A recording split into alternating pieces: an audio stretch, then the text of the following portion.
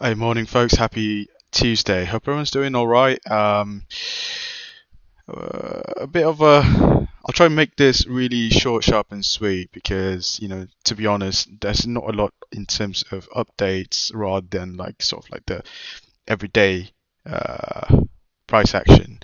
The macro backdrop, I'll touch a bit on that. So in terms of data, we only have the ZEW economic sentiment coming out of Germany at around, if I'm not mistaken, that's about 10 a.m. later. No, it is 10 a.m. So, and Westpac consumer confidence change overnight during APAC trade that came out at -3% from a consensus of -1.6, which is actually better than the prior -4.5%. So,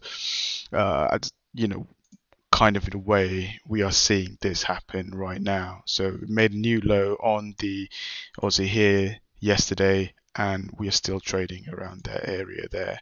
So before going for a test of potentially the 67,000 handle.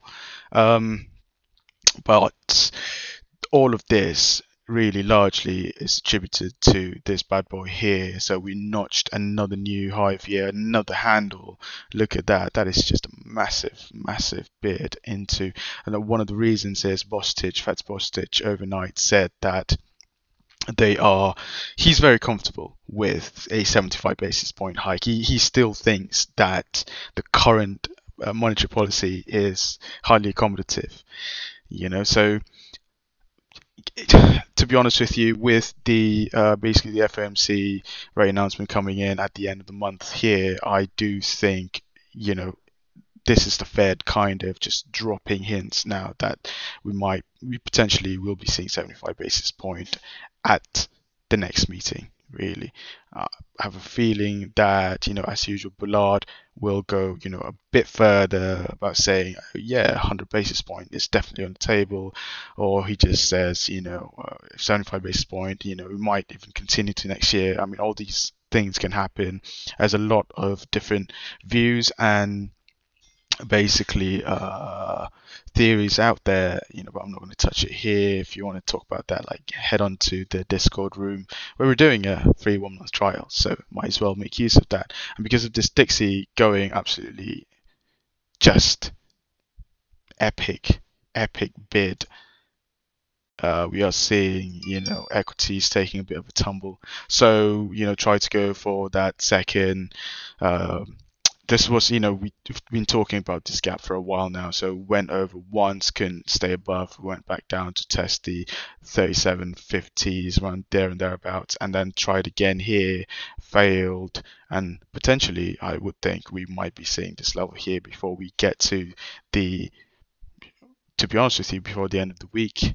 And before we get to the FOMs, if the Dixie continues on its rampant, basically it just bids on steroids here, then we might continue seeing that but at the same time, there is something to be mindful of, you know, God knows when, but we are approaching parity here on the Euro futures. So parity, I mean, you guys know, you can Google that. I mean, I don't need to explain something like that. Sorry about that.